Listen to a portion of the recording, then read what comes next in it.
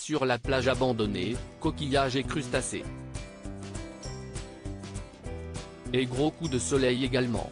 Le 18 janvier 2023, une actrice d'ici tout commence à partager une photo impressionnante et effrayante en story Instagram.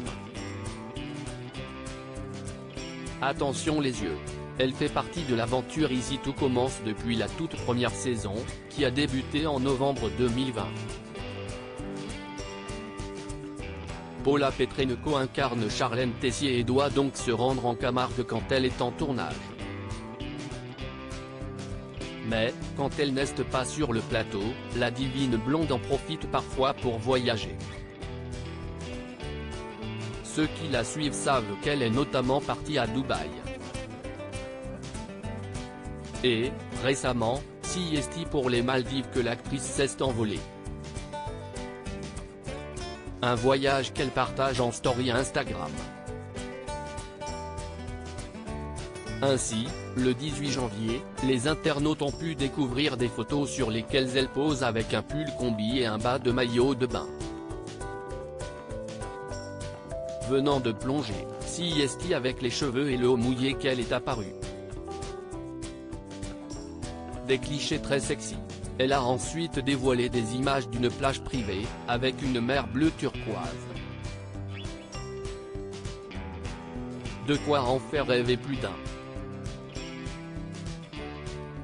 Une fois sa baignade terminée, Paula Petrenko a souhaité se reposer un peu et se dorer la pilule. Mais avant cela, elle n'a pas manqué de se tartiner de crème solaire, indice 70 s'il vous plaît. Mais le produit était semble-t-il inefficace sur Paula Petrenko. Après avoir dévoilé qu'elle avait profité d'une séance de massage, la jeune femme a publié une photo sur laquelle on peut la voir en peignoiré. Avec le visage tout rouge. Brûlée au 3e degré. Forcément, ce qui devait arriver arriva, peut-on lire en légende de la publication. Un message accompagné d'émojis écrevisses. On imagine donc que désormais, c'est à l'ombre que l'actrice d'ici tout commence se détendra, afin de ne pas aggraver la situation. Espérons pour elle qu'elle avait prévu un tube de biafine dans sa valise, auquel cas, on lui souhaite bon courage.